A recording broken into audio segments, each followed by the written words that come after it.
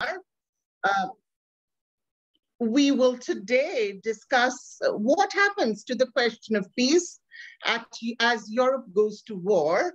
And the occasion for this is first we had Afghanistan, from where United States left because probably it had served their purpose to leave. And then we have Ukraine, where a conflict is going on between Europe, or let's say the so-called democratic Europe, and Russia.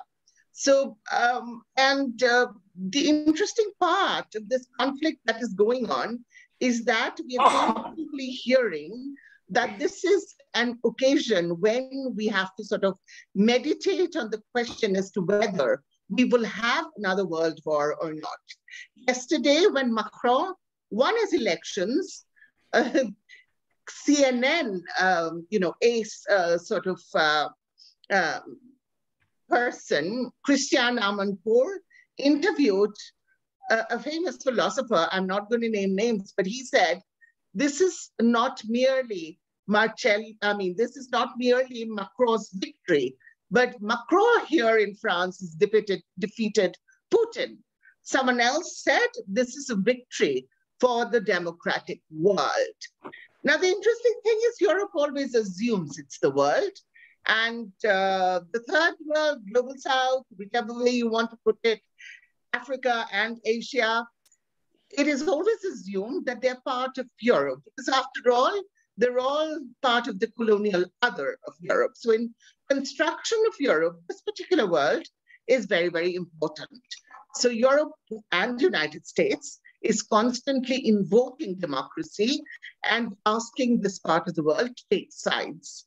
Not so much by Russia, but then if this part doesn't take sides, it probably serves their interest better. Now, we know that over multiple questions on sanctions, on sending this, that, and the other to the war, large groups of the erstwhile non-aligned countries have been silent. So that's why Calcutta Research Group want to ponder over the question of peace. What happens to peace? What happens to the world's workers in this conflict that is going on in Europe right now? Is this conflict really about two worldviews? Is it about democracy or lack of it thereof? Is Ukraine the representative of all the democratic countries? So, what is it that we need to do? Does keeping silent serve the purpose of the workers, migrants, and thousands of people who are sort of, decoupled, as Sandro uses the word, from positions of power? So we have three ace thinkers who have come in today to discuss this pertinent question as to what happens to food security, what happens to security of energy, what happens to nation security, and most importantly, is it necessary to have hierarchical refugee communities for a democracy? Because that's exactly what we are seeing. Some people call it the occasion for rearmament of the world. Some people call it, two different worlds clashing. But what happens to common people like you and me in this sort of a conflict? Are we forced to take sides, or can we remain non-aligned? Our first speaker today is Professor Sandro Mezzadra, and he is a person. Now, the interesting thing is the three different speakers are from different parts of the world. Marcello Musto, who will be our last speaker, is a professor in York University, Canada. Professor Ranabir Samaddar is the Distinguished Professor of Migration and Post-Migration Studies in Calcutta Research Group. He's in Asia. And Sandro is actually from the belly of the beast. He is a professor of political theory in the University of Bologna. He is also attached to the Institute of Culture and Society of Western Sydney University.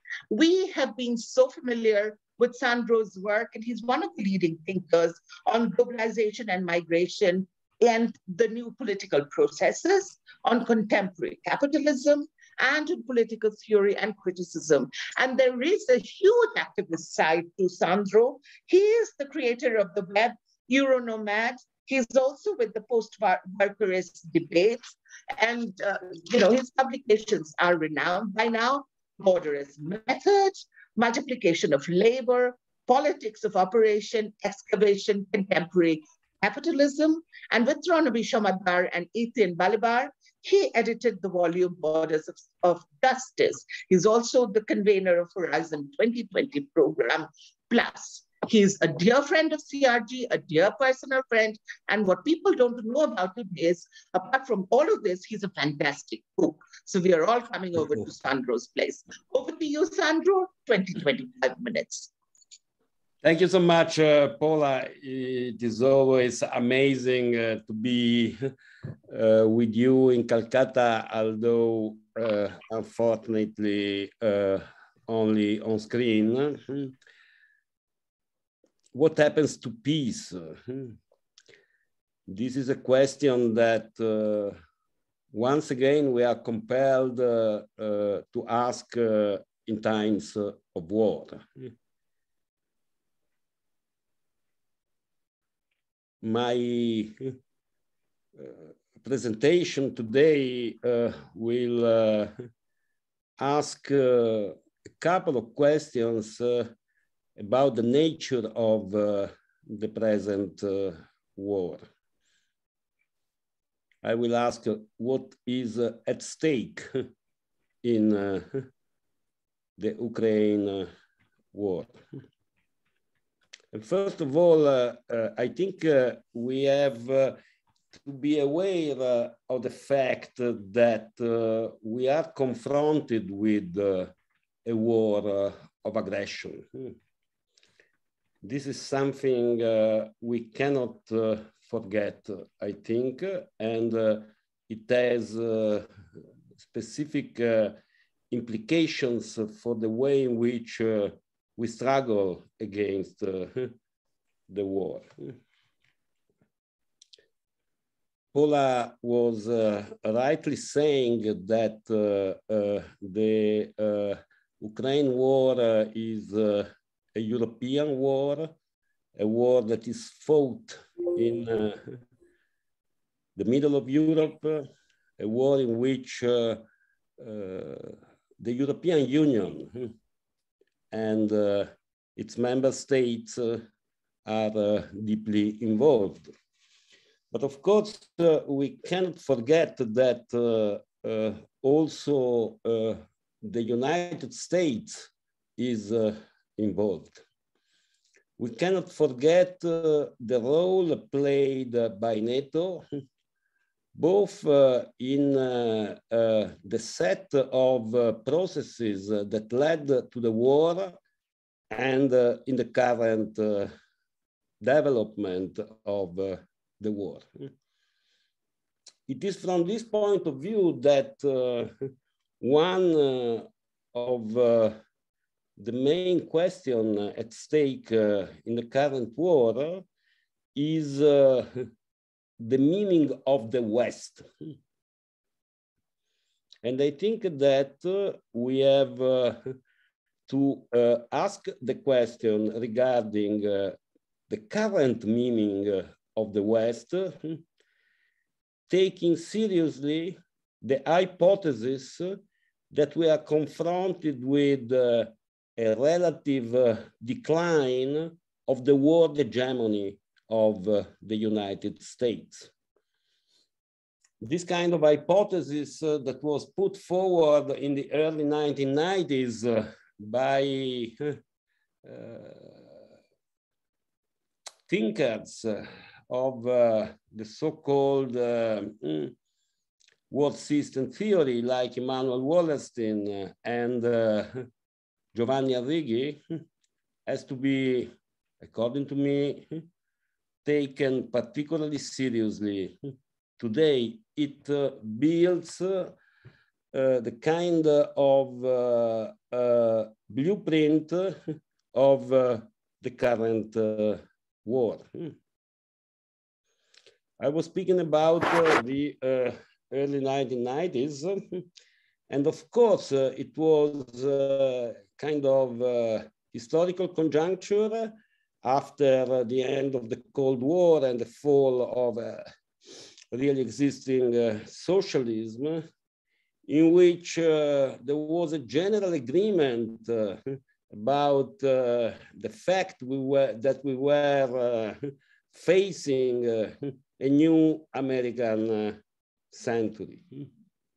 I think this is an important point because also NATO eastward expansion took place in that particular framework. I cannot expand on the history of the last 30 years, of course, but it is quite clear that the substantial defeat of the US in Iraq and in Afghanistan produced a deep change in the general awareness of the way in which global processes were developing. Maybe even more important was the financial crisis of 2007 and 2008 that, as for instance, Adam Tooze has effectively demonstrated, was a factor of acceleration of China's ascent. So these were crucial thresholds that inaugurated a different perception of the position of the US within the global order and disorder, even within the US.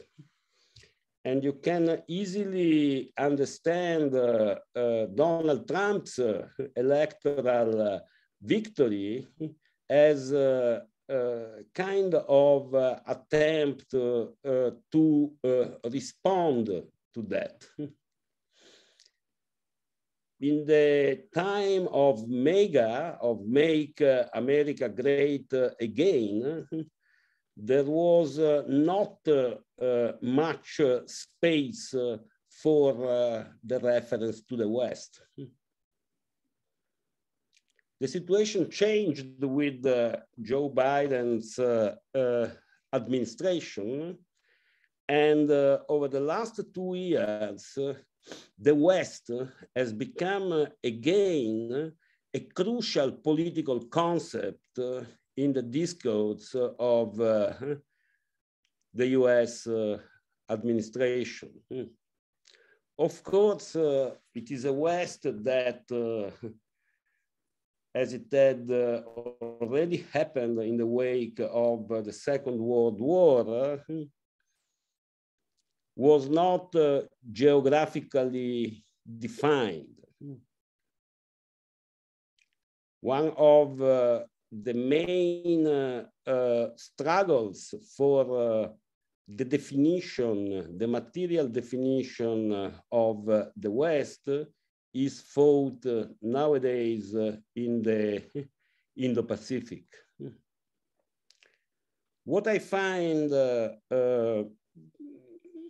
striking and what I would like to discuss with you today is the fact that even in the official political discourse of US administration, the West is today presented as a part of the world. This was not the case in the 1990s. In the 1990s, there was within the establishment, and in particular within the US-American establishment, a kind of expectation that the West could become world, involving both Russia and China. This is not the case anymore today, and this changes the meaning of the West. This changes the meaning of the West, in particular, as far as Europe is concerned. I think that one of the main stakes of the current war in Europe is precisely the relation that Europe takes with respect to the West. And this has also very concrete kind of consequences, in particular regarding the relation between the European Union and NATO. Today, the European Union is in a way led and even overwhelmed by NATO.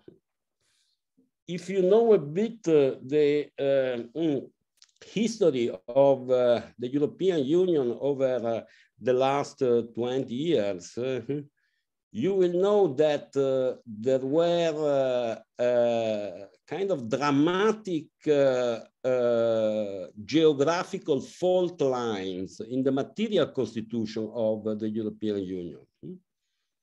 One of them was between North and South, and took dramatic forms in the Greek crisis that culminated in the summer of 2015. But then there was another fault line, another important geographical fault line, which means the fault line between the West and the East. Well, to put it very quickly, there was a dramatic transformation in the last 2 months. Exaggerating a bit, I can say that today, Poland matters more than Germany in the European Union. And Poland is a deeply conservative, nationalist country nowadays, looking at the government, of course, that was criticized by the European Commission for the misrespect of the principle of the rule of law in the last months and years.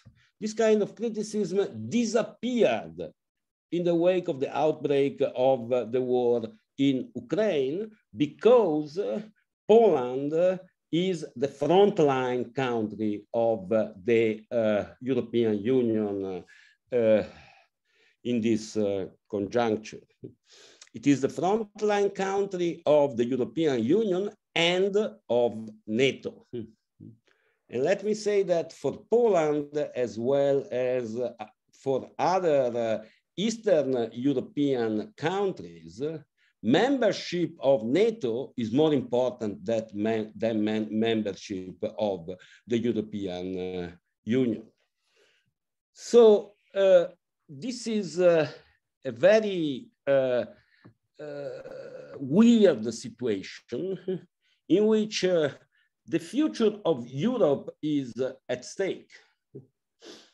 My own position is that working for peace today in Europe implies working for a kind of decoupling, I use again this word, of the European Union from NATO. I can say more in the discussion, of course, but this is a very important point.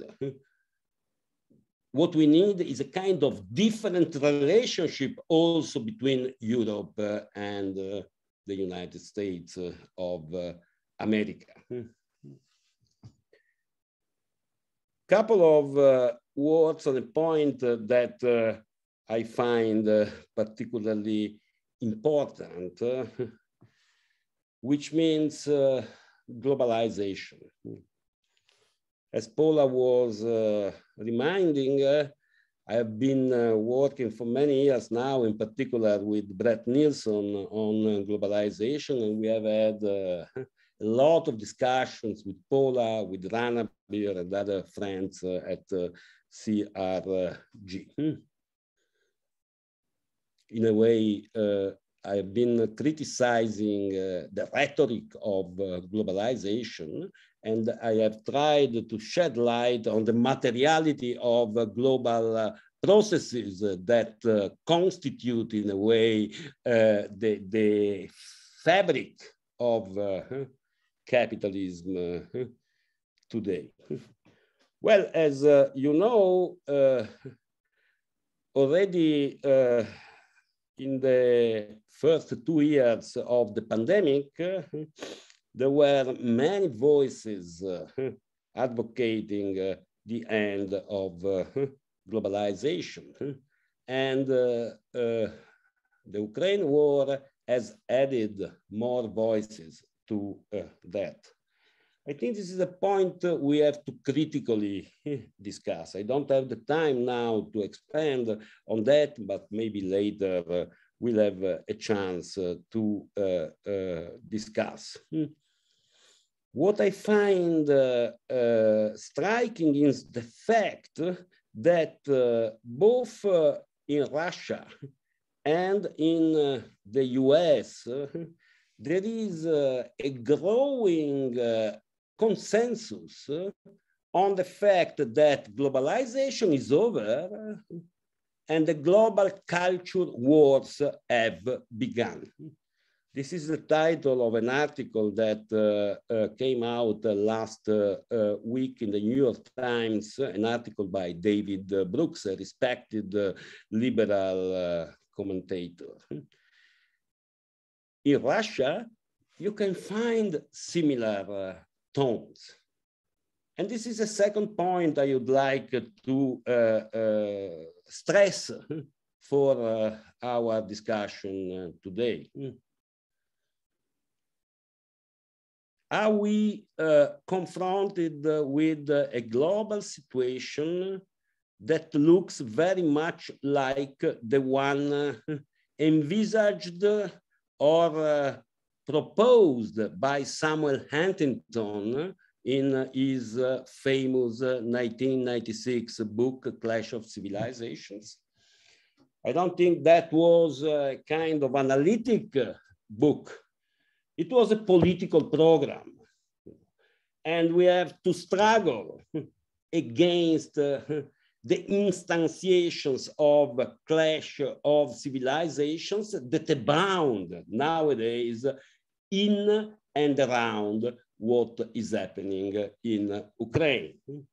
To struggle for peace today is to struggle against this civilizational discourse of clashes and wars among cultures.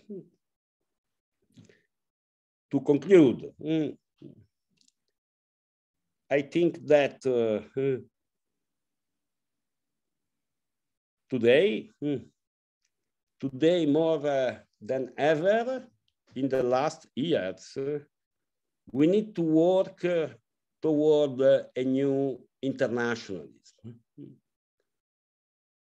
A new internationalism is urgently needed, but we have to construct it because there are groups everywhere in the world that define themselves as internationalists, and this is good, but it is not enough.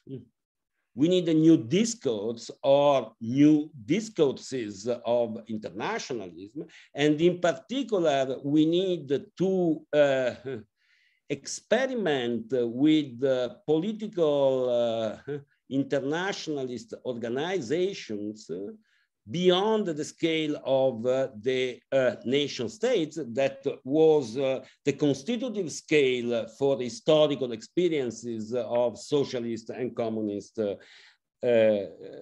internationalism.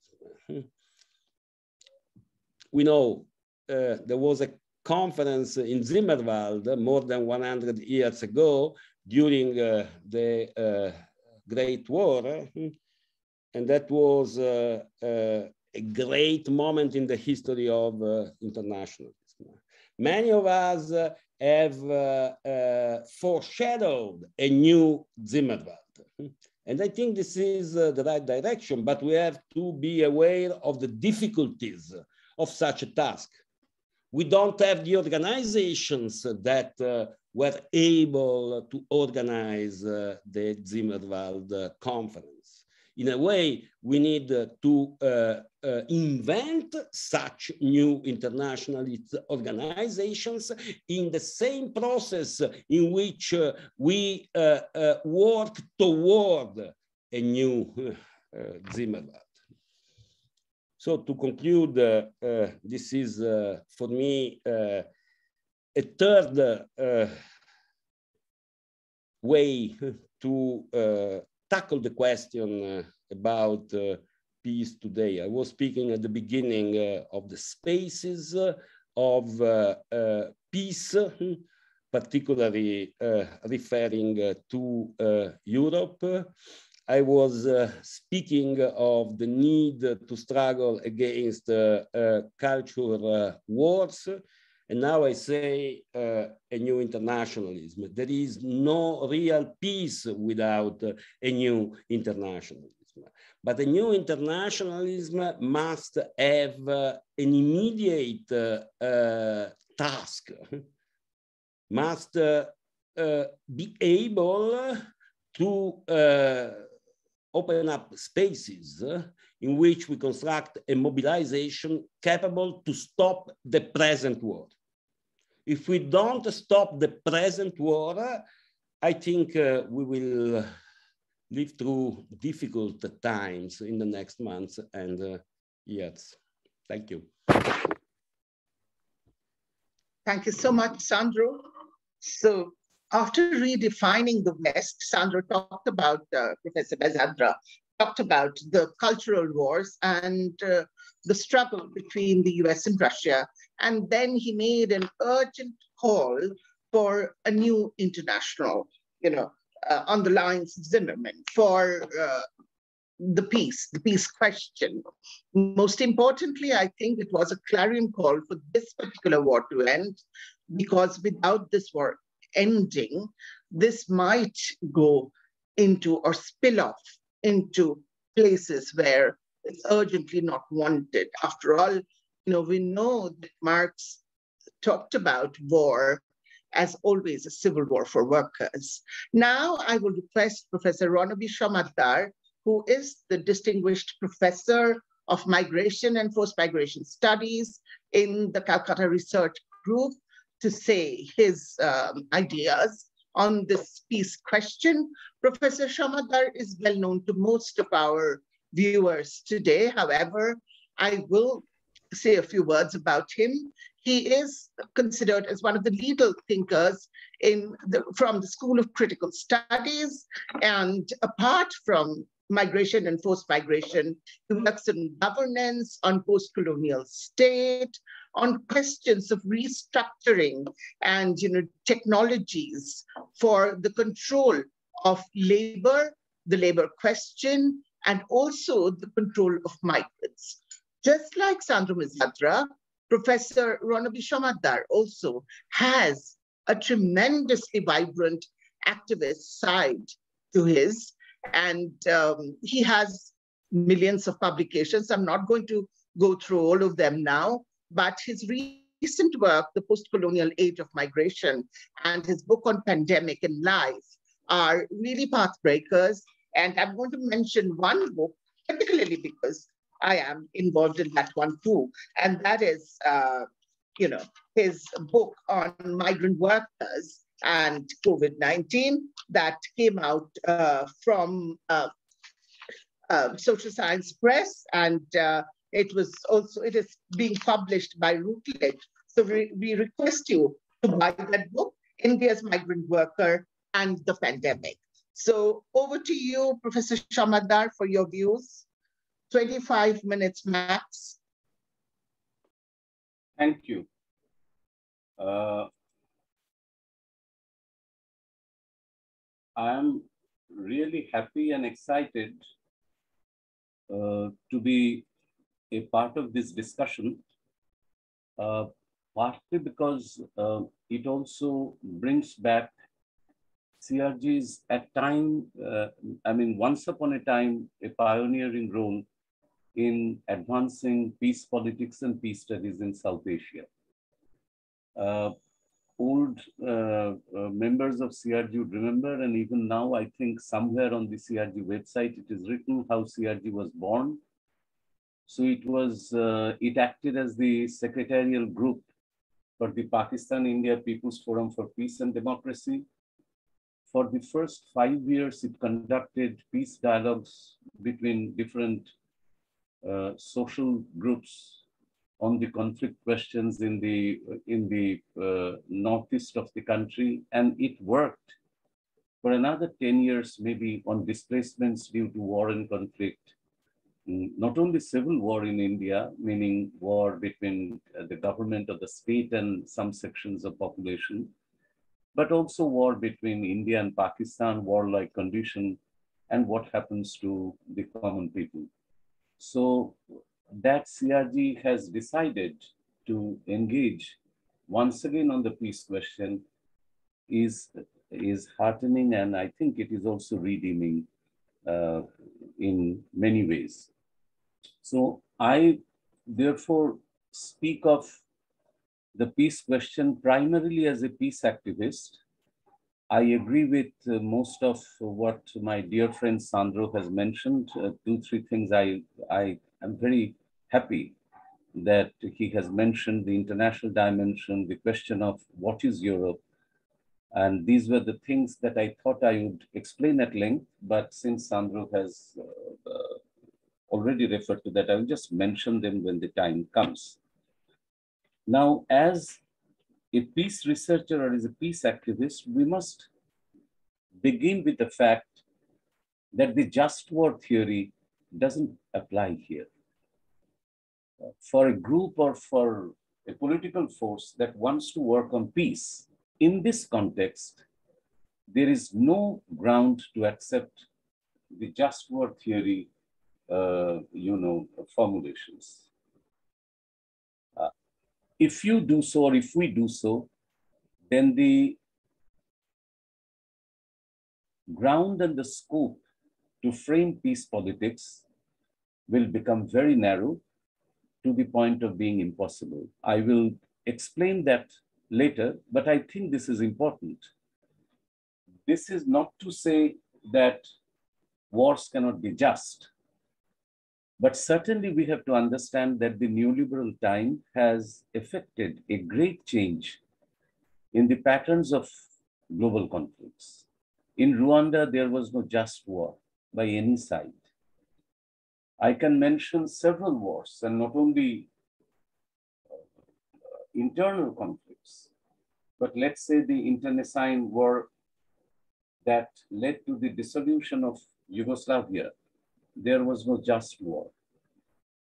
So first thing, and I know this is a controversial point, but first thing first, that we have to discard the just war theory.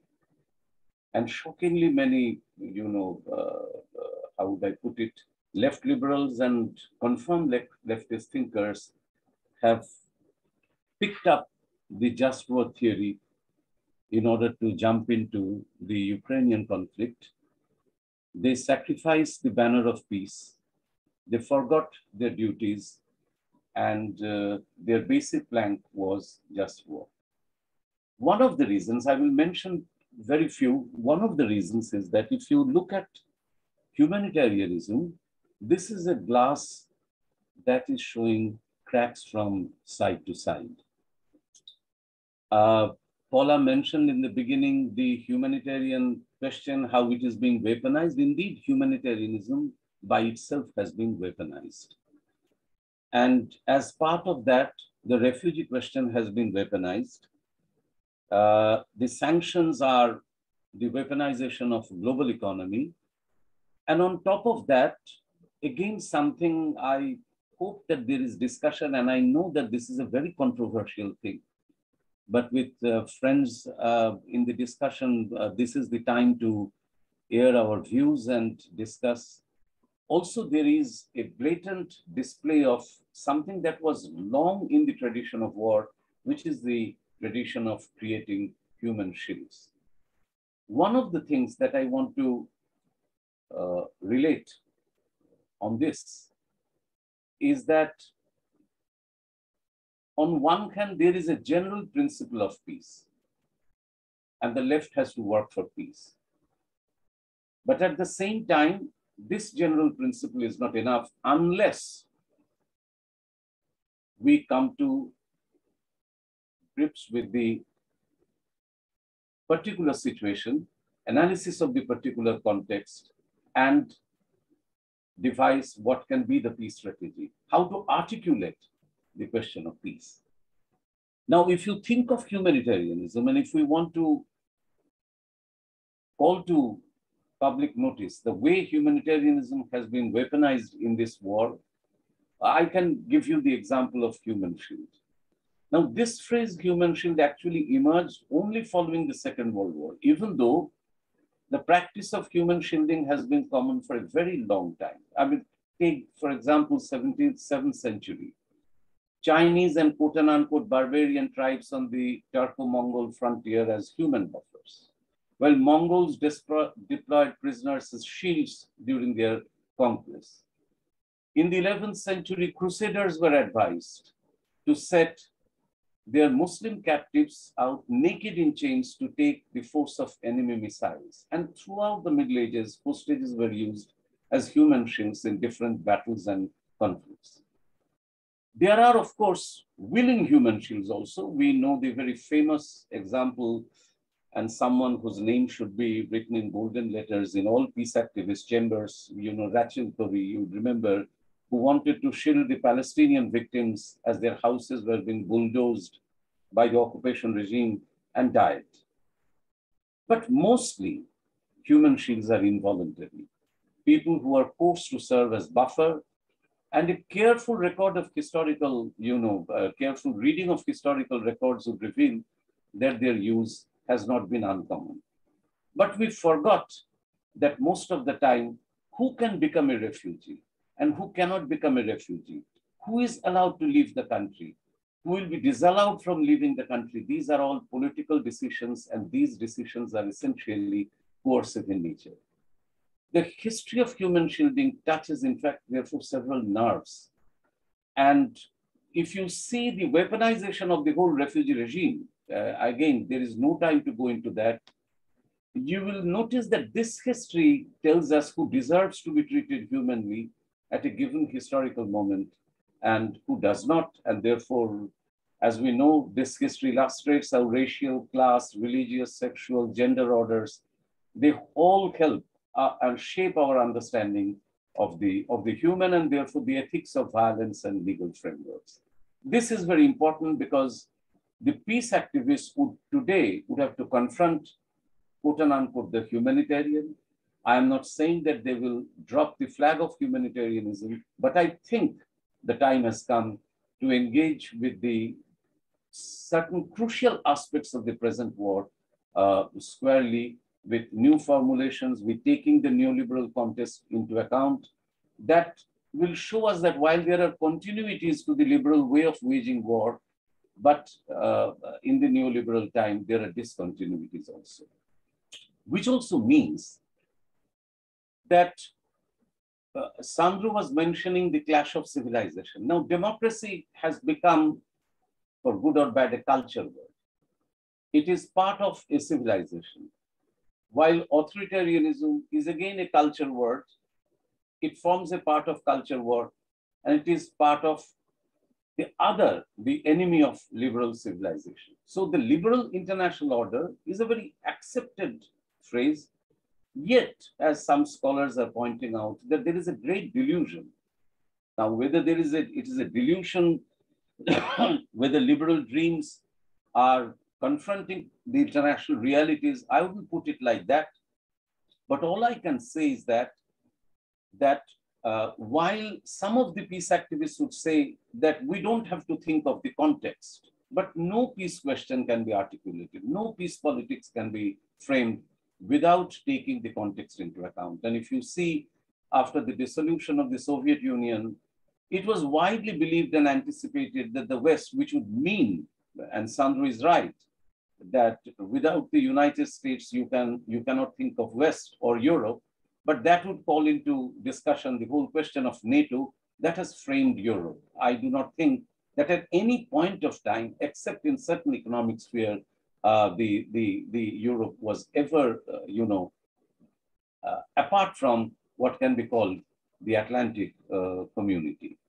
So they thought that after this dissolution of the USSR, they would be able to consign, let us say, the illiberal orders across the globe to, someone mentioned the question of a clash of civilization. So let us say to the dustbin of history. There will be a push for open economies. There will be a push for all-embracing institutions. And under that cover, but it is not new, in as much as, colonialism or liberal ideas followed the flag of trade in the colonial time, it's the same thing that under the garb of democracy and economic and support for liberalism, you have once again a new flag of war, being hosted and flagged. So the transmutation from a bipolar alignment to the idea that this bipolar alignment is over and now democracy can safeguard human rights, advocate global peace, ratify democratic establishments, it has to be subjected to fundamental critique. And the indiscriminate way we have adopted this word democracy, turning it from a political thing to a cultural thing, has destroyed or has destroyed to a great extent the chances of peace politics. So therefore, peace politics has to understand what are the adversity. If you think of the weaponization of economy, and Sandro was referring to other tools, besides tools, others are also, explaining this, but clearly trade and finance, they are intimately associated, and the disruption in one is mirrored in the shock to the other. We are living through that reality. Now, whether these shocks are truly systemic or not, we don't know. But on the other hand, it is true that the overall financial system will no doubt be affected in an unforeseen way. And global trade will become multipolar. I mean, the transition in any case would have come, if you ask me, but it would have been less anarchic, but then war always invites great changes. We always try to disband war from our thinking. But the unfortunate thing is that all peace activists must contend with war, must think of war when they frame their politics, peace politics. You cannot think of peace without thinking of war and the context of war and what war will be bringing about. It was true of the post-Second World War situation. It was only with the Second World War that you could have the Geneva Conventions, that you could have a basis of a new legal order, you could have the Bretton Woods system, you could have the Universal Declaration of Human Rights, and then one can go on, and you could not have the great decolonization revolutions in Africa, Asia, and certainly parts of Latin America. So the concrete question of war has to be understood, and how war finance has become a part of war. I mean, we can think of harsh sanctions that the US imposed on Venezuela, Iran, and North Korea. Yes, they have weakened these economies, but can we say that because of sanctions, they have changed politics or policies of these countries in the way the US government or Europe have sought? No. Sanctions, again, they are easy to evade, at least in part. And more evasions emerging over time will lead to more anarchy. We can think of, rising number of transactions with Russia in rubles, Indians in rupees, the Chinese in renminbi, or other non-dollar currencies. And clearly, we have here in spite of all the sanctions and all the things, we think that, and this is where I shall say that possibly this is the euro-dollar axis and the euro-dollar link is possibly the last frontier in terms of Western dominance. It is the last frontier that will probably be vanquished. And what the result will be, we do not know, because this is unlike Second World War. As I'm saying that in case of Second World War or pre-Second World War time, you had a floating, basket, but you have also pound, even though the pound didn't dominate in the way today dollar dominates. But this is something. All these leads me to my last but one point, that this war, because it's been conducted in the neoliberal time, you may say that there is one of the obstacles that peace activists would have to confront is the whole question of what is normally called the fog of war. Peace activists for years, whether from Mali to Afghanistan or from erstwhile Yugoslavia to Libya, Iraq, Palestine, peace activists, they have risked their lives for that. So it's not a question of justifying war. But on the other hand, we need to confront the fog of war because we must understand what led us to this situation. So we have to examine the roots of the Ukrainian conflict. We cannot avoid this task. It may start with those who thought that during the Maidan uprising in 2013 and then 14 and all that, this was a great road to democratization. We have to find out how many left really called out the sham. We may say that Ukraine was fighting separatists or independentists in the Donbas region. There will be other versions, but I do not think that the whole question of referendum, the way media has covered it, whether it was a referendum for independence, but all they have asked for autonomy, all these things we have to, ask ourselves very clearly. And we have to, as I say, that we have to fight the fog of war. And we cannot take, shelter behind the fact that, oh, all parties are now conducting the media war. This is a lame excuse. This is, I think, a lazy way of doing peace research or peace activism. I think what constitutes the fog of war, how it is contributing to war, is very important, and avoiding it, evading it, I do not think that we can come squarely to the whole task of how do we articulate peace, what will be the main principles. The final question, is there any middle ground? And that is where I think I again appreciate Sandro's point, that why it is, Sandro was mentioning Poland, Ukraine, and I am reminded of Balibar, my elderly, in many ways I have learned from him. And I reread his piece, very famous lecture, The Borders of Europe. And I remember, I think Paula was present. I have at my memory, maybe probably Sandro was present, but I do not know. But in a seminar in Paris, I asked him that this great article, great lecture, in Greece, you speak of the borders of Europe on the east. What about the west? Where does the European border? I still remember that he thought that I was, unnecessarily provoking, a question. But I thought at that time this was important. I thought that he was looking at the border question as a Europeanist. But if you really have to look at the border, you have to look at it, quote and unquote, from the outside to see where the border is. If you read of these famous histories of Atlantic trade and the export of slaves or human labor in the 17th century, I have been mentioning that Shakespeare was one of the shareholders of the first company, chartered company, that transported human beings for labor in supposedly to New England, but it crashed and landed in Jamaica. So the frontier has already been the Atlantic, and the border was there.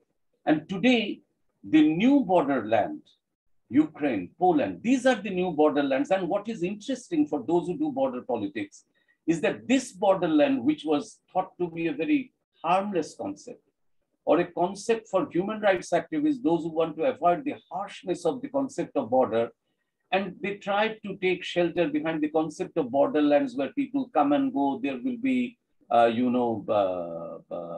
maybe illegal, but necessary traffic of commodities, ideas, intermingling it, that all very good things. But they all forgot that borderland is first the land where the militarization would begin, and then the border would be militarized. So the whole American strategy, for that matter, the NATO strategy of actually arming Georgia today, expanding, why it is expanding on the West? Why does it doesn't want to expand on the South, let us say, across the Mediterranean? There, the NATO will only conduct operations. It will conduct operations in former Yugoslavia. It conducted operation in Afghanistan. It will conducted operation in Libya, but no question of taking them in the NATO. But why it is that Poland, Ukraine, Finland, everyone has to fall in line or is tempted to fall in line, because this is the borderland where, bypassing the classic liberal Western Europe, today neoliberalism can militarize and go on further conquest. Therefore, the borders of Europe would have to be thought of in a new way, from the angle of the active peace activists, and not from the angle of quote and unquote human rights and democracy. Because what is a frontline country is being determined again in, if I use Sandro's word, materially, which means that materiality is constituted by clash of arms, clash of economy, clash of politics, clash of social forces, and peace politics is extremely contentious.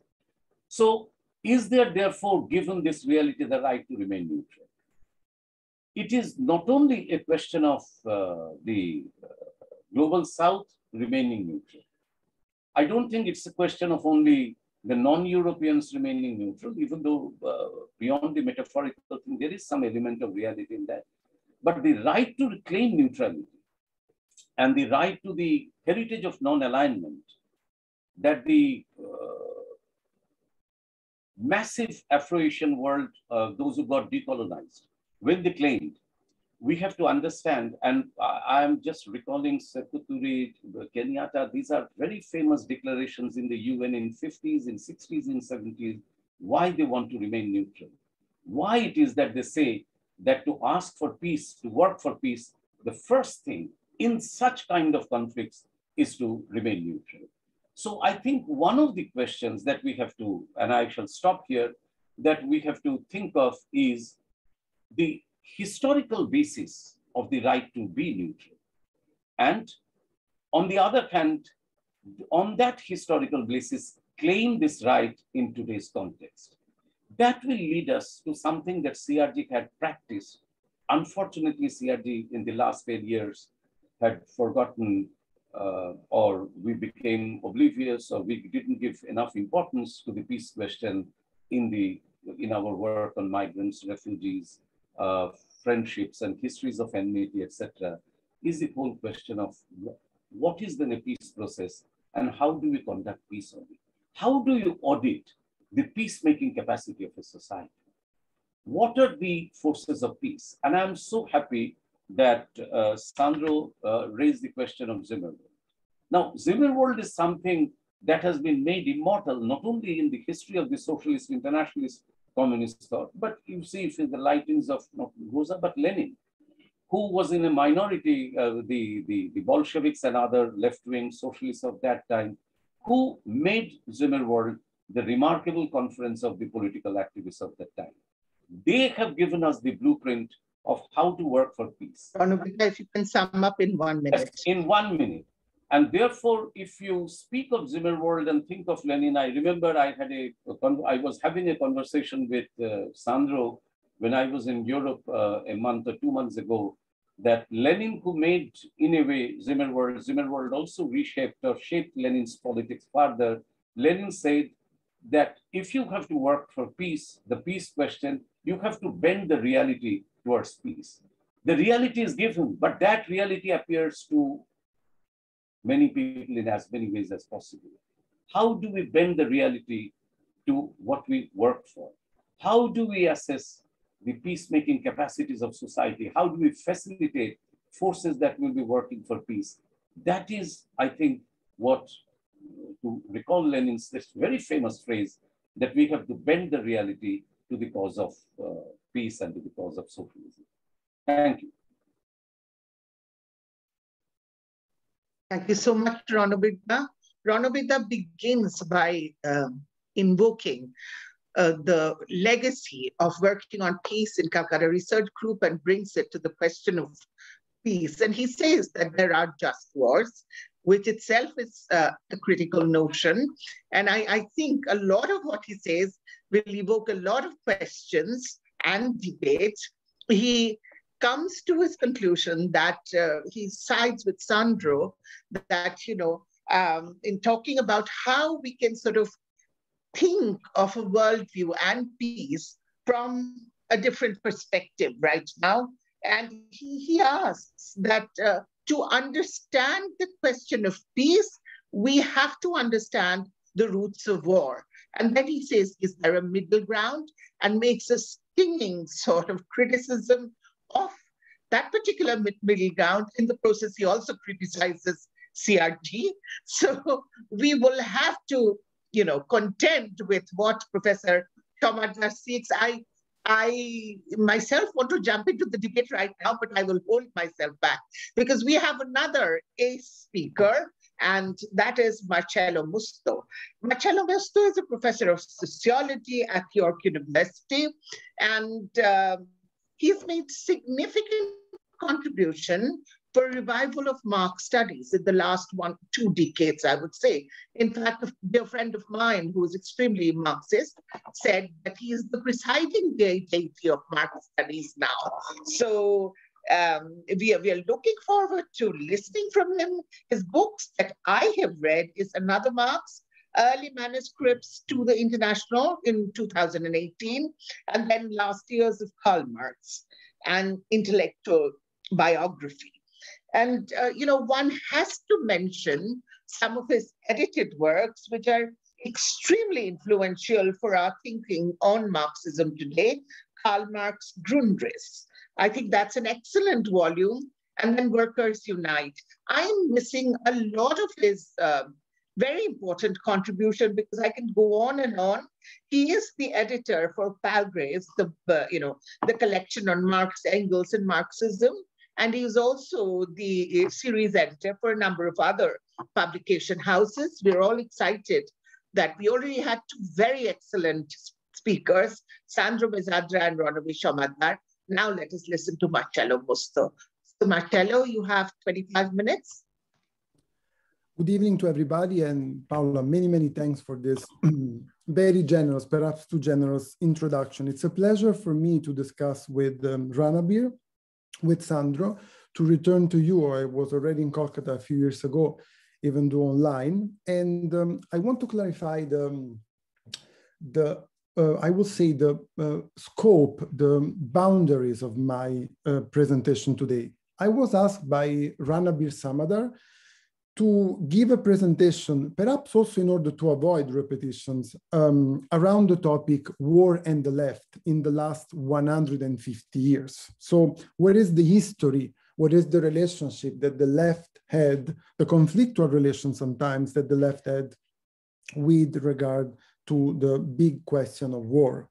And I hope that you will see that during my presentation, during which I will have 2 risks, one to be superficial, the other one perhaps to read too many quotations, but I will try to do this in order to be as precise as possible. You will see during this short presentation that some of the topics that Sandro, Mezzadra, and Ranabir Samaddar mentioned, for example, the question of a war of aggression, or the question of a just war mentioned by Ranabir, war of defense, for example, these are just things that happen already in the past to labor movement. And what we want to do is learn from the experience of the past. So first of all, what is the main characteristic of the labor movement with respect to understanding wars? I will say that it's the nexus between the development of capitalism and the spread of wars. Because from the very beginning, from the first international, war was no longer explained like the science of politics with ideological, political, or sometimes even psychological motivations and category, but particularly with relation to economic categories.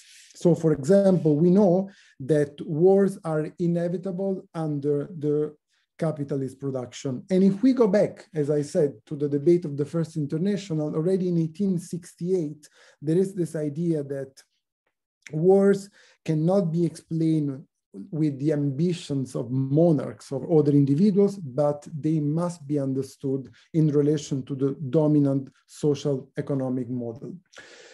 Close to this, there is another important point for us, that is the idea that the labor movement is fighting for the final abolition of all wars, and that, very important for me, all wars should be considered like civil wars. There is no difference if a war is done between workers of different countries or of different cities within the same country. Wars must be abolished. Karl Marx never produced, I would say, a non-contradictory or a non-fragmentary analysis of war. We know that his constant view was the opposition to Tsarist Russia at the time. It was, on the contrary, Engels who wrote about war a lot, particularly at the end of his life. And perhaps very few people know that Engels wrote a series of articles in 1843, and they were published together under the title, Can Europe Disarm? And in these articles, Engels is talking about the unprecedented level of arms production and the risk that this will mean, because for Engels, this is the real danger of creating a war of destruction like the world has never seen. This is 1893, imagine now. What happens from the 1870s, but particularly at the end of the 19th century, is the confrontation, is the fact that I would say labor movement is no longer confronting with war just as a theoretical debate in peacetime, but now is dealing with this as the foremost political issue of the age, of the time. This is already starting in 1870, just before the Paris Commune, at the time of the Franco-Prussian conflict, when, for example, the members of parliament, the few members of parliament of the German social democracy, Bebel, Liebknecht, they voted against, they reject the bills for additional funding to continue the war. They went to jail, they were sent to jail, but they show an alternative way to act in front of wars. And this was also important at the beginning, at the foundation of the Second International in 1889, when at the founding Congress of this organization, it was written in the document, in the final document, that peace was an indispensable precondition of any emancipation of the workers. So for a growing part of the labor movement, I would say war is no longer seen as it was before, perhaps starting from the French Revolution, perhaps starting from 1792 Revolutionary War. There is all this idea that Girondins considered these wars as a crusade for liberty, like the most glorious form of the working class to fight against oppressor and to export the revolution outside France. Note that Robespierre is against this, and Robespierre wrote, liberty is not brought at the point of bayonets. But I will say that this ideology is now challenged, right? And war is no longer seen as opening up revolutionary opportunity and hastening the breakdown of the system. Not entirely, at least. In the very important Stuttgart Congress of 1907, there was a resolution called On Militarism and International Conflict, and mostly there were 3 points that were accepted by all the delegates of the conference. A vote against budget that increased military spending. the fact that there is an antipathy, I would say, towards standing army and a preference for a system of people's militia. And then, of course, this idea that is coming from the bourgeois side, the support for the plan to create courts of arbitration to settle international conflicts peacefully, right?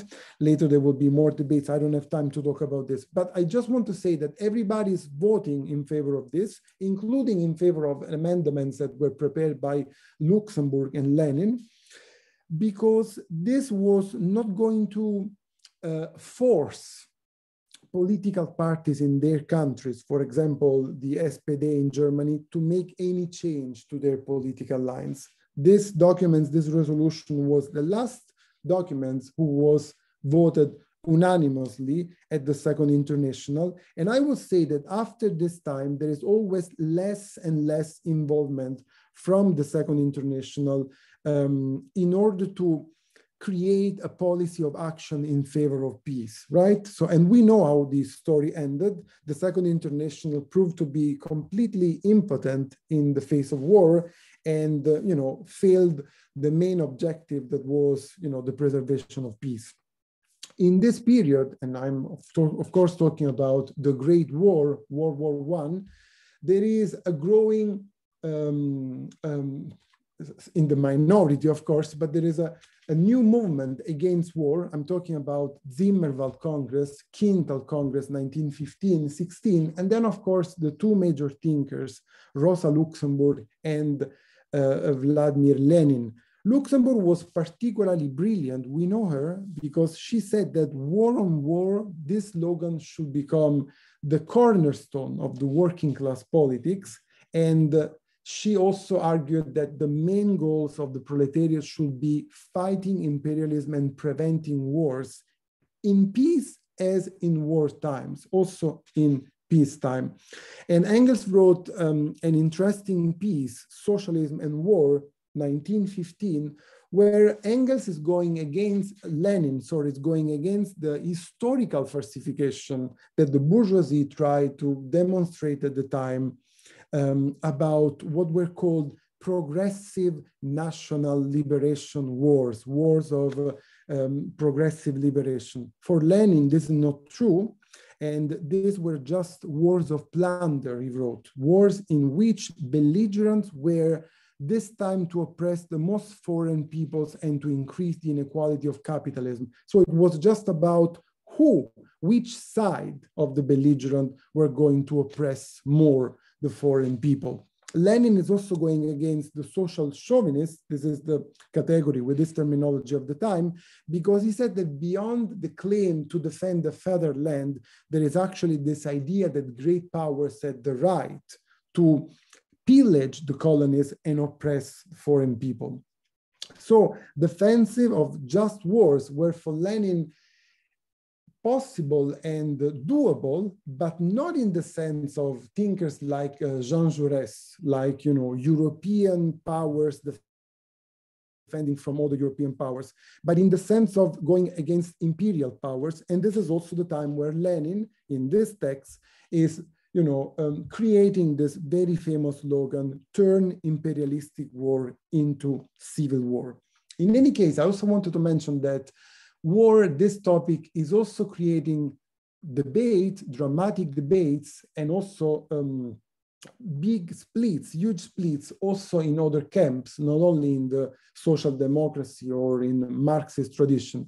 This is also the case of anarchism, for example. Kropotkin, the most famous anarchist when he was alive, at the end of his life, I'm talking about during World War I, he was against Germany because he was afraid that if Germany would win the war, this will decrease the level of emancipation in Europe. So he wrote that the task of any person holding dear the idea of human progress is to squash the German invasion in Western Europe. You will see that in my quotation, there is the attempt to show you similarities with today, because we are not for the first time approaching these issues. So we are asking the same question with Russia today that perhaps Kropotkin was considering at the time in relation to, Germany, and in relation to the aggressive politics of German Weltpolitik. But Enrico Malatesta, and with Malatesta, the majority of the anarchists of the time, they argued that for the general good against the common enemy of democracy, a struggle like this is something that will bring working classes to subjugation of ruling classes.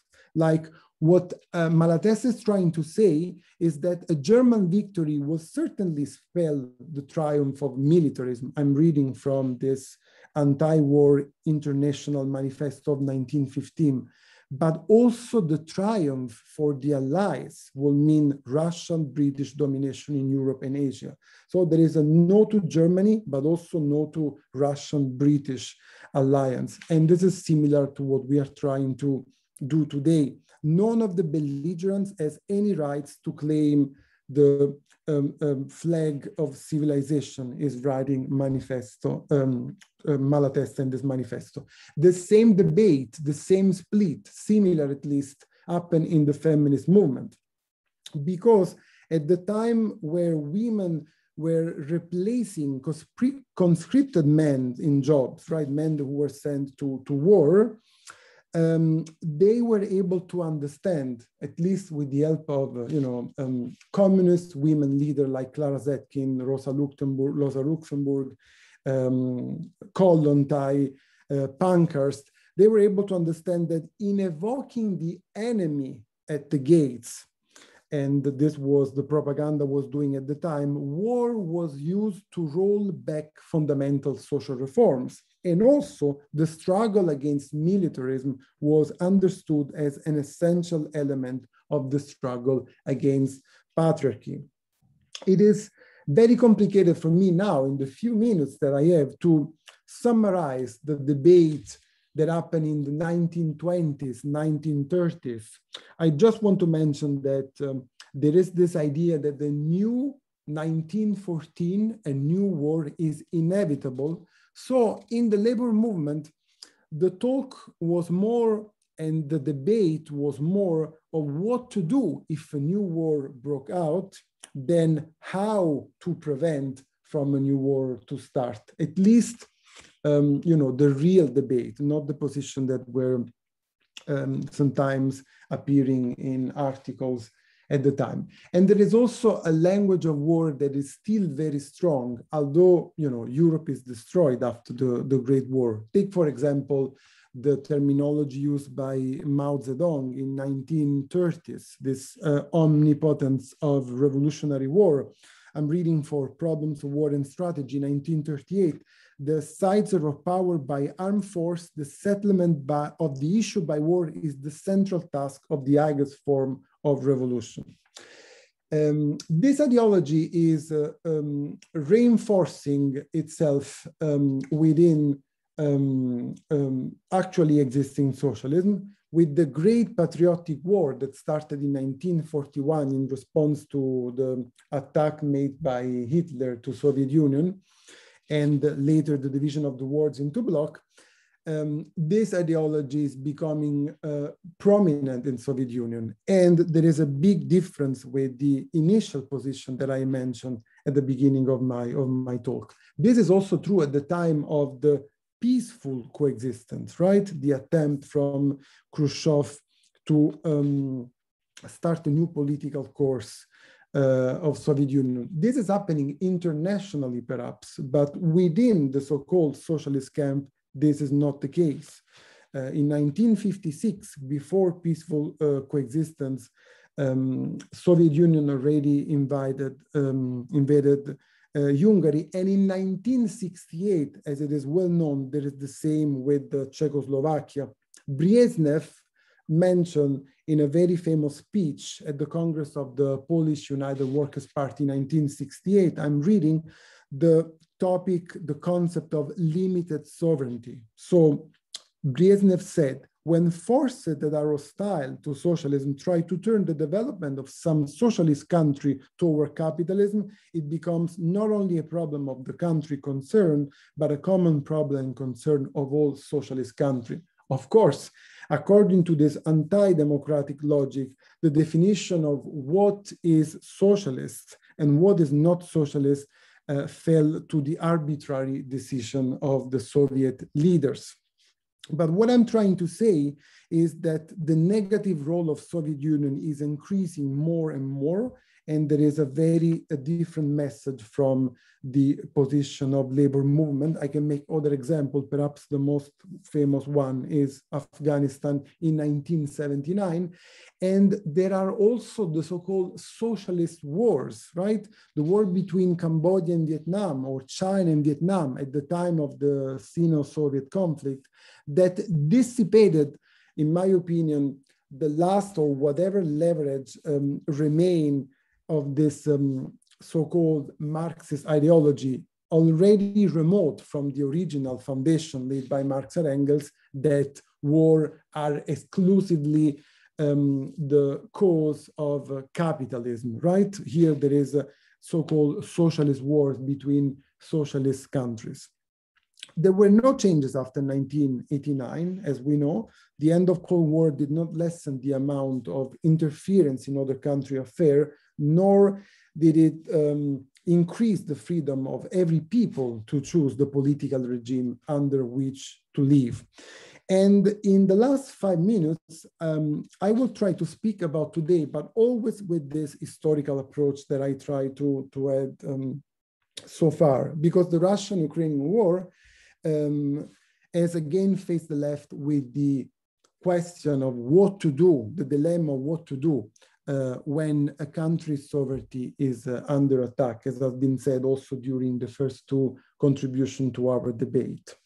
And I will quickly overview 3 different positions. The first position is the position of those who fail to condemn a Russia invasion of Ukraine clearly, strongly. I can make the example of the government of Venezuela, for example.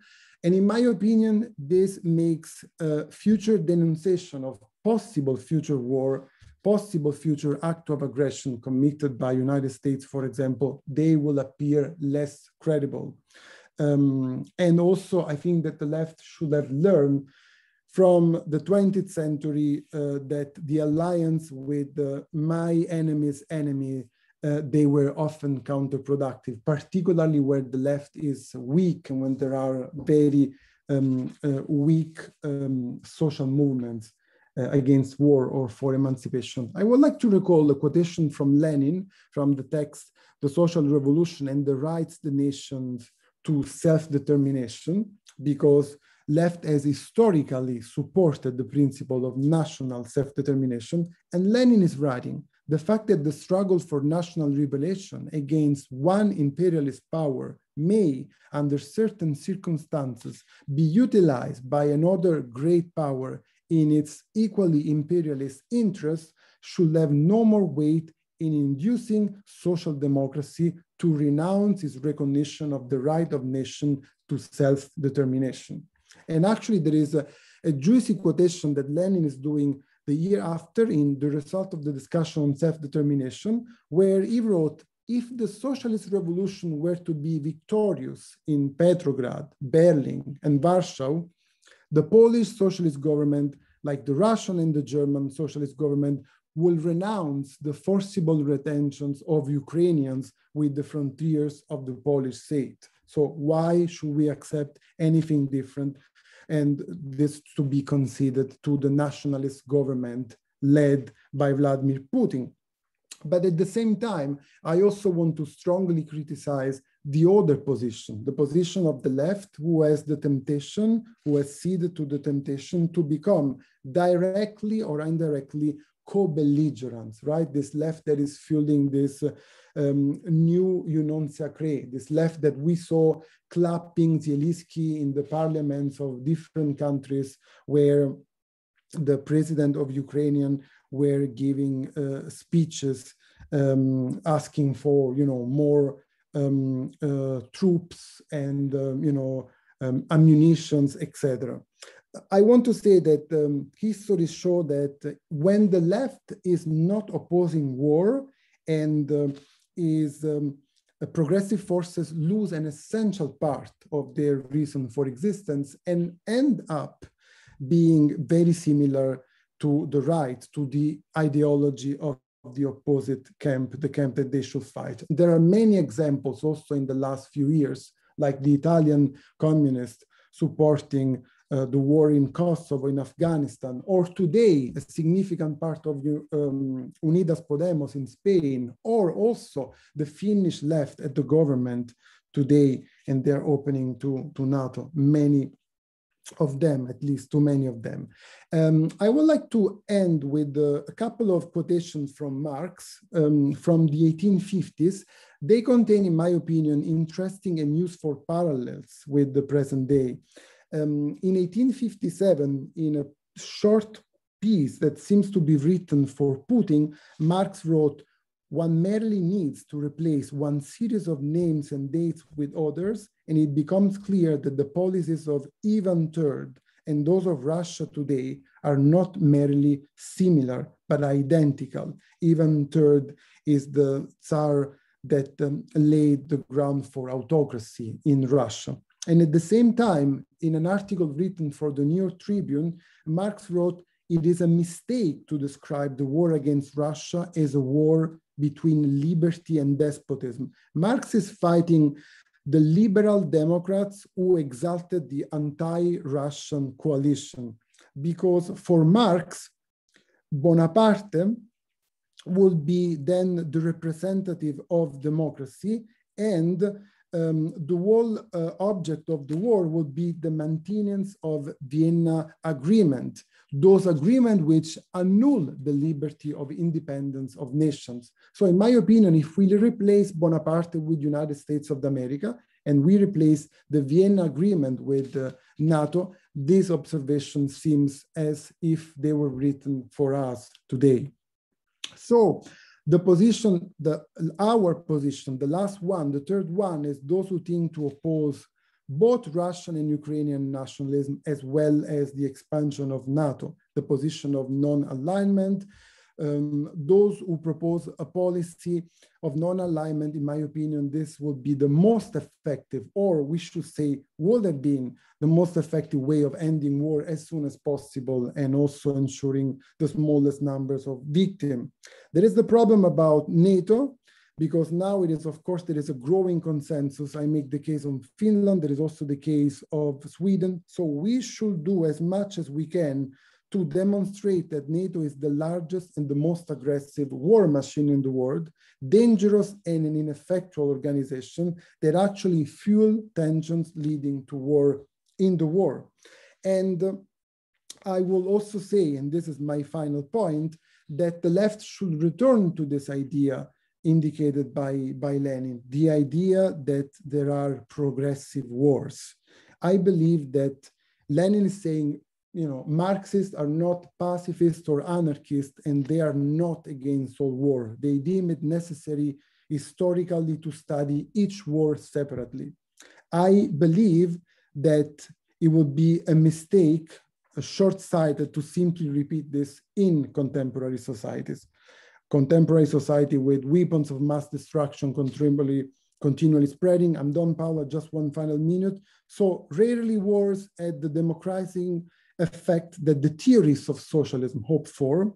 They have often proved to be the worst way of carrying out a revolution, and war disseminate an ideology of violence, of nationalist sentiment that have turned the workers' movement apart, and rarely have favored practice of self-management and direct democracy.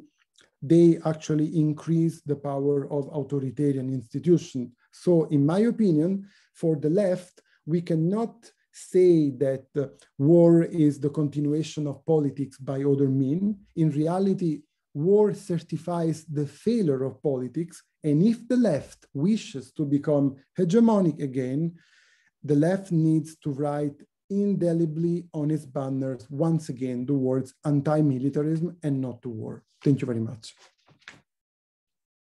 Thank you so much, Marcello, Professor Marcello Musto. This has been an excellent presentation. Professor Musto also brings in a stinging critique of the left movements. And I think I'm here with you when you talk about the feminist movement. We've seen how feminist cause have been always subsumed within the cause for war. You know, war is often fought in the names of women. War is often fought in the names of mothers. And we have a number of questions on that as well. I'm not going to take time away from the speakers and the people who've asked their questions, because I think already in the chat, we have a brewing debate, and I'm all for it.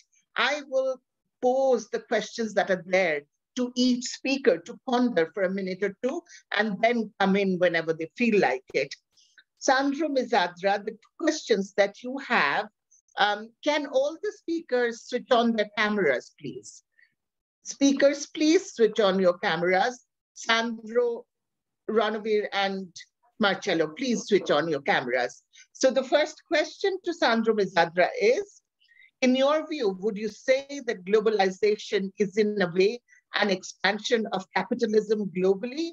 And there's another question by the same person, and that is, I agree with the new need for new internationalism or international order, as the old order is inconsistent with the rapidly changing developments. Would the new international order be cognizant of the multiple powers that are emerging and the resistance of the mega powers to accept this possibility? The next questions are to Professor Samaddar, and these questions are, there's another question for Professor Mezzadra. In this discussion for a new international, how can decolonization come in? I ask this because the world is super saturated with accepting Western civilization. Professor Samaddar has a lot of questions from John Dunn, who asks, how do the panelists suggest that it's possible to stop the present war without either ensuring the military defeat of Russia or the destruction of Ukraine as a space in which its current citizens can live on terms which they can decide for themselves in a country which has not been largely destroyed as a built environment and a reliable supply of food for a large part of the world? His second question is, I would especially like to ask Ranabir whether peace activists have any specific responsibility to try to stop the rape of mothers, and here we come to that, for hours in front of their children before they're killed in front of the children, and cities of a country are smashed to pieces. Is speaker activism completely time insensitive when it comes to the continuing destruction of a country, whether that be Afghanistan, Iraq, Syria, Ukraine, or Libya? His third question is, do the panelists believe that because the just war theory does not apply to most, if any, wars of the last few decades, it is no longer possible to recognize a naked war of aggression, and no such war can leave room for a just peace if those terms are set by the aggressor at the expense of those who've been attacked? To Marcello Musto, we have the questions that they say who comes with equity must come with clean hands. Countries in Africa are not openly condemning the war in Ukraine, not because NATO and USA have lost legitimacy by creating chaos in Libya, Iraq, and Afghanistan. And the third question from John Dunn is also to you, Professor Musto. Do the panelists believe that because the just war theory does not apply to most, if any, wars of the last few decades, it is no longer possible to recognize a naked war of aggression, and no such war can leave room for a just peace if these terms are set by the aggressor? So over to three of you.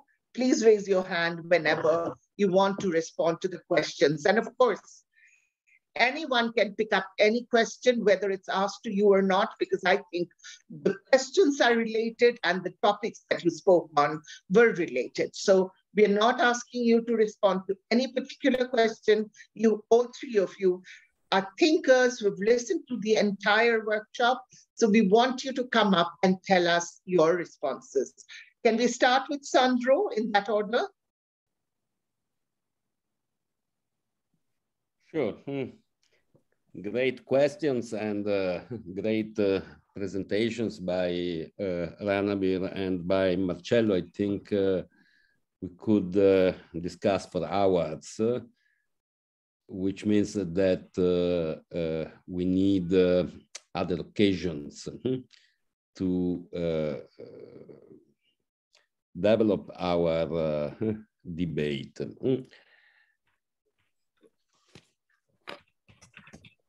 Let me just mention one topic that did not really come up in the discussion. I quickly touched upon it. It's the position of China. I think it's a very important question. It's a very important question also with respect to South Asia, with respect to what is happening these days in Sri Lanka, for instance. I think that the war in Ukraine is also shaping the situation in Sri Lanka, and we must be aware of that. We must be aware of the global implications of the war, to put it very quickly. So the question regarding globalization, of course, globalization has to be understood as a process or a set of processes that facilitate the expansion of capitalism. I think, nevertheless, there is an important point to be made here, which means that capitalism is everywhere. We are not confronted with a situation like the one famously described by Rosa Luxemburg in 1913. There is no outside to capitalism nowadays. So globalization reshapes, reorganizes capitalism. And in a way, the same is true with respect to neoliberalism. Also, neoliberalism is everywhere, although we have understood in recent years that neoliberalism takes very different forms. We have to speak of a variegated neoliberalism. Just to think of Russia. Russia is a completely neoliberalized country. Although it's clear that neoliberalism in Russia is shaping the society, but has a different kind of relationship with political power and with capitalism writ large. This is another point we had not the time to discuss thoroughly. The question is for me, what is capitalism in Russia? Which is the peculiarity of the capitalist formation that today rules in Russia? It's an important question. It's an important question, particularly keep in mind what Marcello was saying before about the fact that the left, Marxism, reads the dynamic of wars with economic categories. So Russia initiated this war. What is the relationship between this decision, let's put it so, and the peculiar capitalist formation in Russia? Many people, particularly in Eastern Europe, speak of a Russian imperialism. I will not discuss this notion, but I think it is important to come to grips with the whole set of questions to which this notion refers. Then two questions on internationalism. I'm happy to take them. I was kind of intrigued by the reference to multiple powers. I think it's an important point, meaning that, to put it again quickly for want of time, in our efforts to reimagine, reinvent internationalism, we have to be aware of the deep heterogeneity of the global space. This is, in a way, what I had in mind when I was saying that internationalism today cannot take the nation as its constitutive unit, as it was the case in historical forms of internationalism. And the question of decolonization is also crucial. I think that the legacy of anti-colonial struggles must be one of the driving forces behind this attempt to reinvent internationalism. I think we have to look in a detailed way at movements behind the kind of widespread, I wouldn't say indifference, but widespread behavior not to join the West in the current war. I think this is a very, very important point. I mean, also regarding India, I would like to have more time to discuss about that. And to conclude, allow me to pick up on one of the questions asked by John Dunn. The question regarding the meaning of stopping the war. The meaning of stopping the war in a situation in which, on the one hand, you have the possibility of a military defeat of Russia, and on the other hand, you have the possibility of the destruction of Ukraine. Sure, this is the situation nowadays, I mean. And we have to do everything possible to change this situation. There must be pressure. There must be forums within which a kind of compromise become possible. In a war, a compromise is always a compromise between enemies. Which is the alternative to the compromise? You know, if you listen to the words of President Zelensky, but also of President Joe Biden, it seems that the only option is the military victory of Ukraine. I'm not an expert in military affairs, but from what I read, it seems to me that such a victory can also be possible, but after years of war. After years of war. After a kind of occupation of vast parts of Ukraine, similar to the occupation of vast parts of Afghanistan. Then you can have a kind of prolonged war of resistance, and maybe Ukraine could win, but which would be the price of such a victory? This is the reason why I think that there is no alternative to a politics that attempts to stop the war with any means necessary. I know that this is not easy.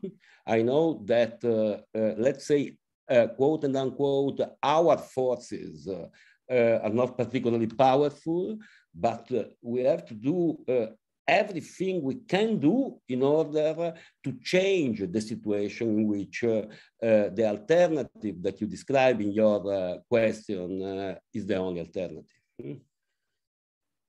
Thank you so much, Sandro. I will now go to Professor Samaddar. Most of the questions have been addressed to him.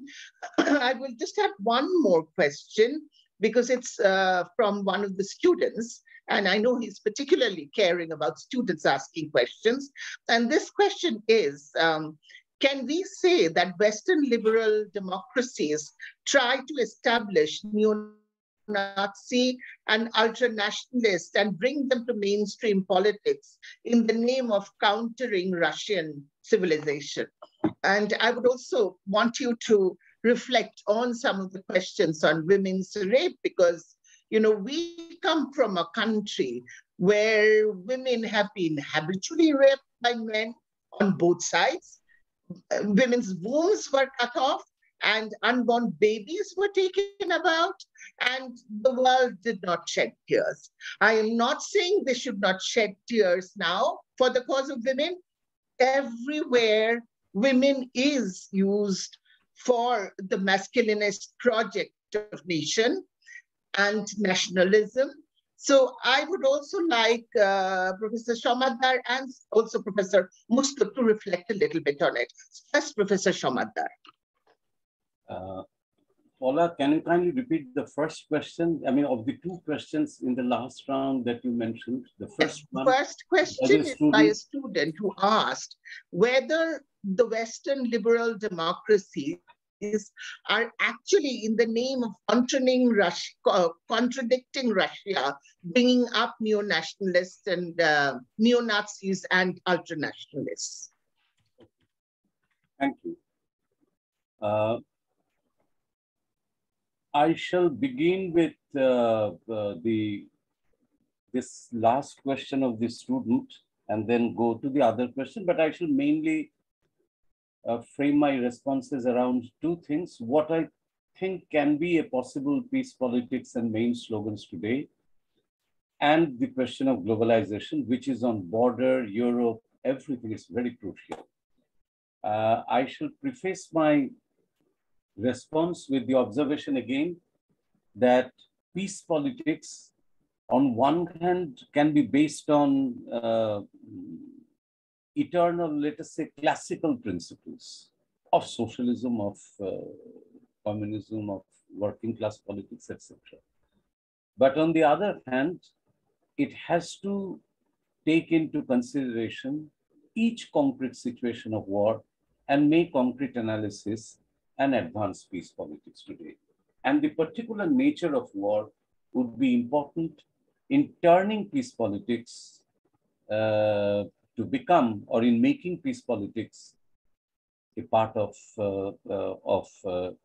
politics of social transformation. So that's very important, and that I want to,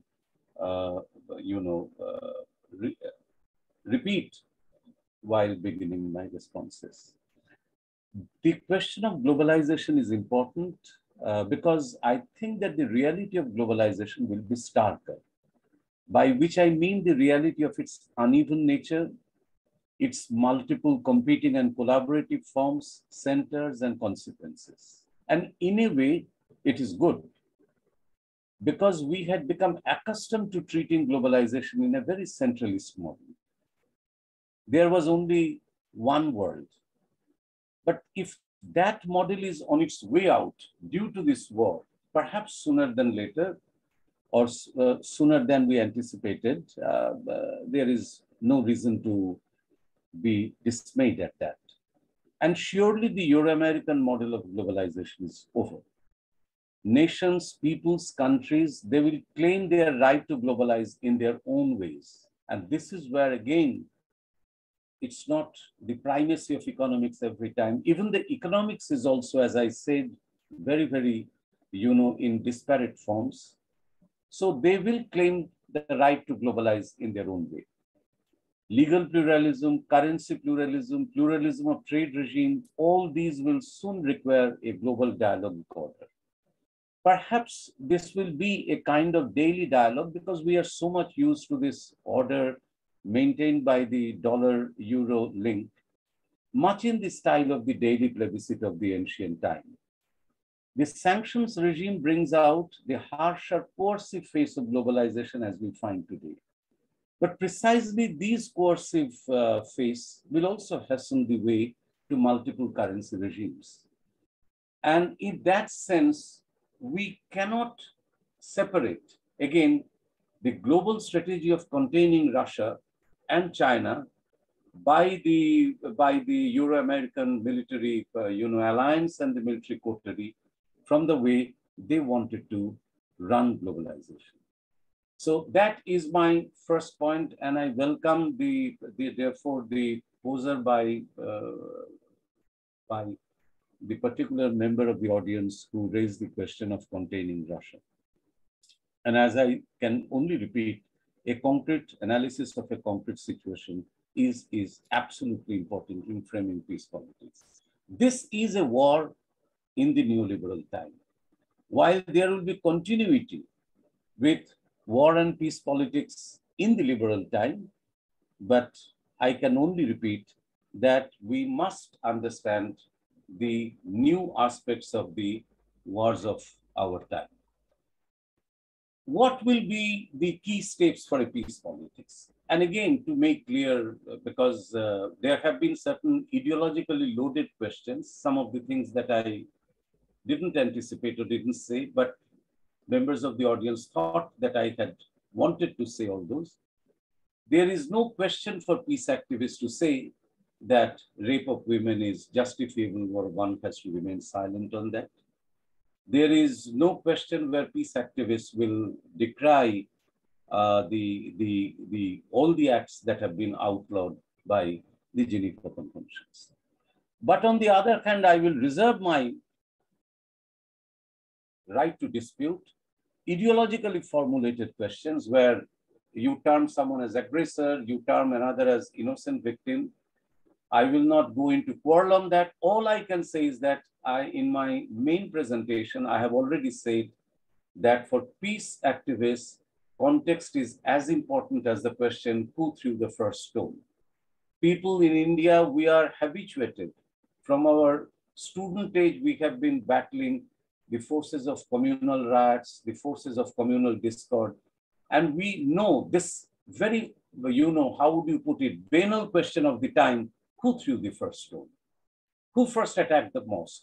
Or who first attacked the marriage procession of the Hindus?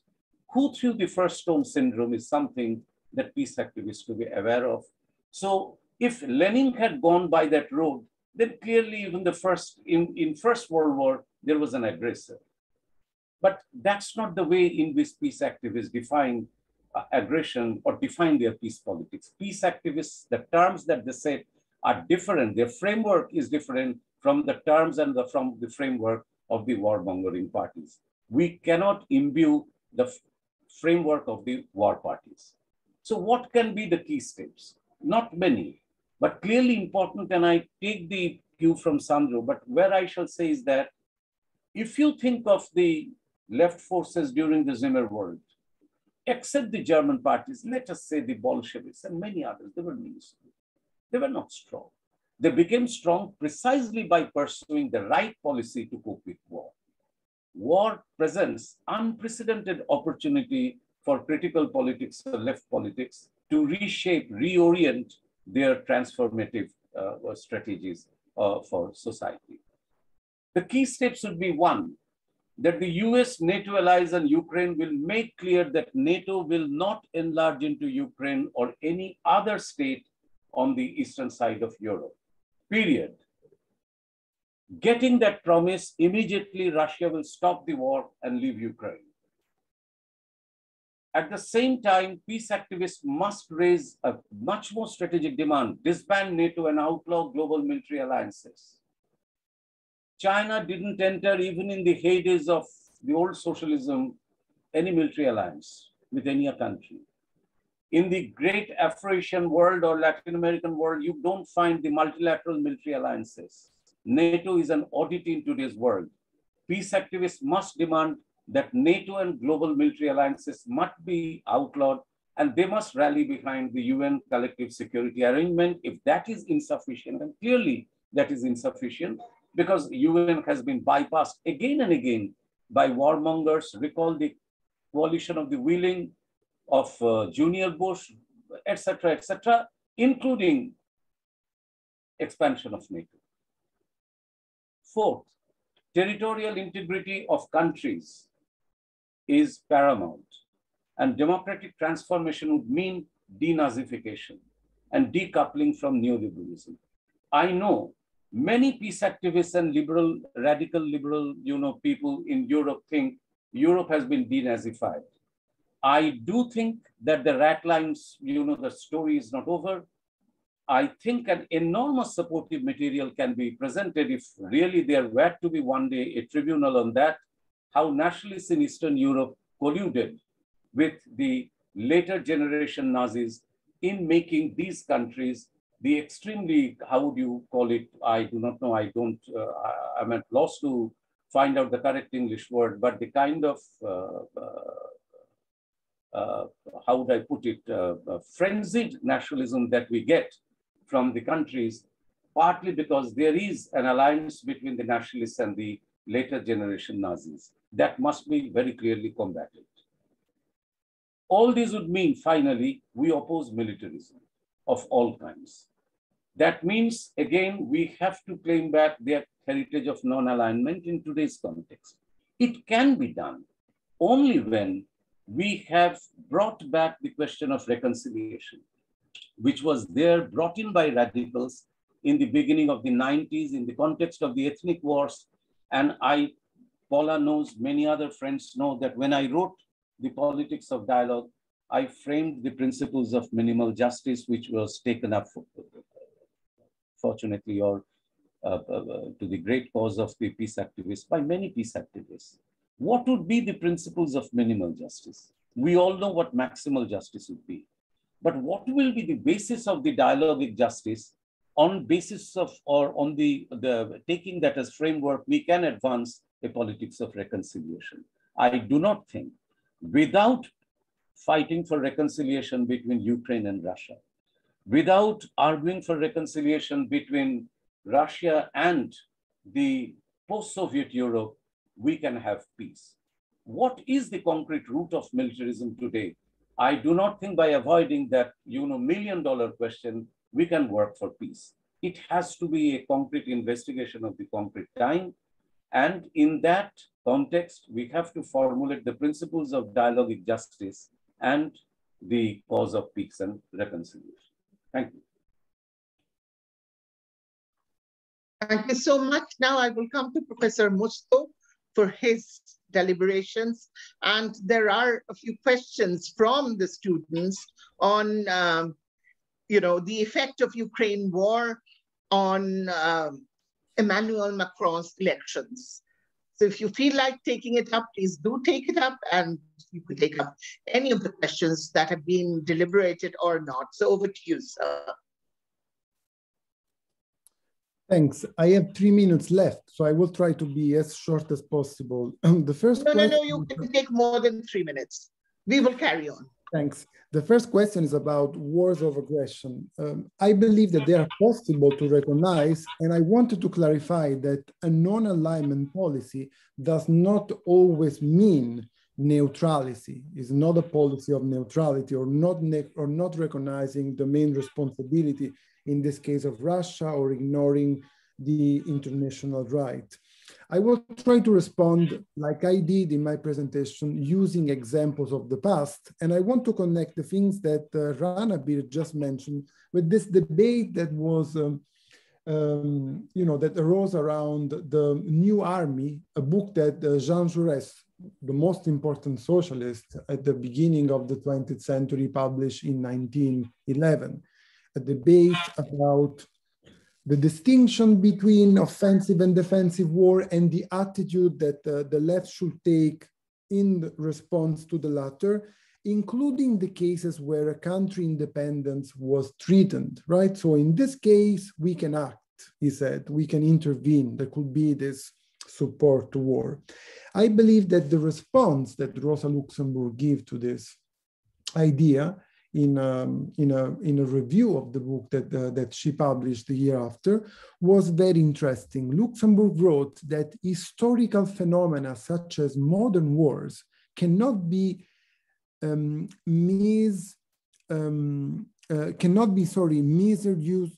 with the yardstick of justice, cannot be understood with the word of justice or through a paper schema of defense and aggression. So according to Rosa Luxemburg, there is a difficulty sometimes to establish whether a war was really offensive or defensive, or whether the state that started the war did it deliberately or just as a stratagems adopted by that country to create a bigger attack from the other one.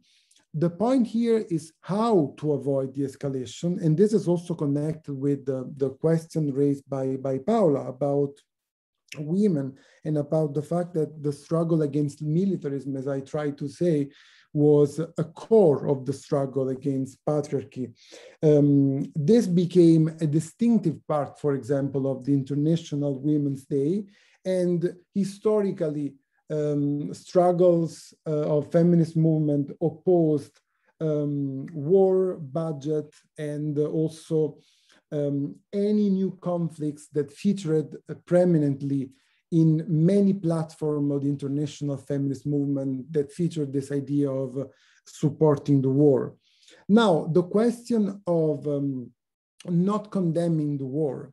Not condemning the war is a mistake. I mentioned this not only for the loss of credibility for future conflict, but also, as Ranabir said at the very beginning of his presentation, if we do so, if we apply this theory of just war, then peace politics, I'm reading from the notes that I took from his intervention, peace politics is narrow or even impossible. So we cannot say that since the enemy of my enemy did the same, right, then we should turn toward another side, right? So since my enemy, United States, is doing similar things or have done the same things, then we should not have a clear condemn and opposition to this. I believe that this would be a strong mistake, and I hope I made it in 4 minutes, Paula. Thank you so much. You've invoked Chanakya, my enemy of my enemy is my friend, which is something that our students know very well, this strain of a thought. So thank you very much. I think this has been a very exciting debate that we've had today.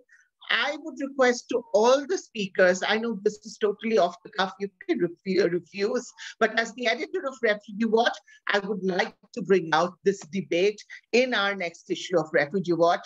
So if you can, in a month or two, give me short notes. I know you've all given us short notes. If you can just expand on the basis of your presentation today, then we will bring out this. I think this is a world-class debate that we had over the question of peace.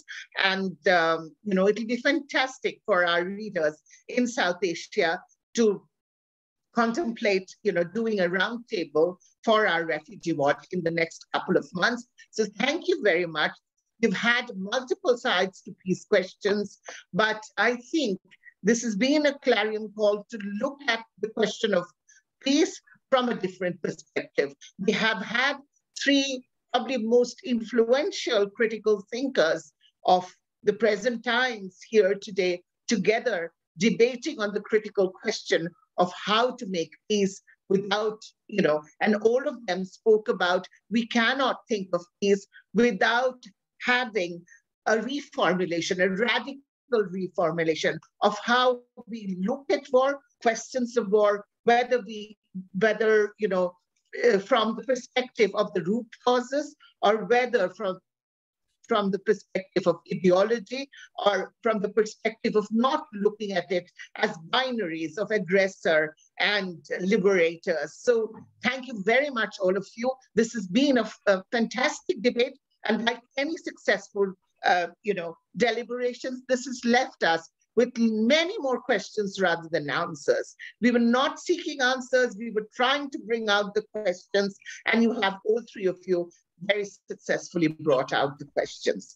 Thank you very much, and thank you to all the participants for actively participating in this debate. There are a number of other participants who were probably itching to participate like me, but we have gone way beyond 2 hours, so now we have to close.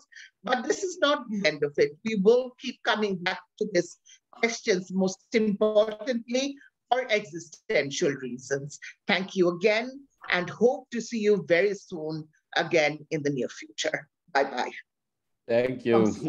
Thank you so much. Thank you much. Bye. Bye, Ranabir. Bye, Sandro. Thank you, Paula. Bye. Ciao. Oh. And I see you soon, Ranabir. Yes, sure. Everything is done. The table will be laid out.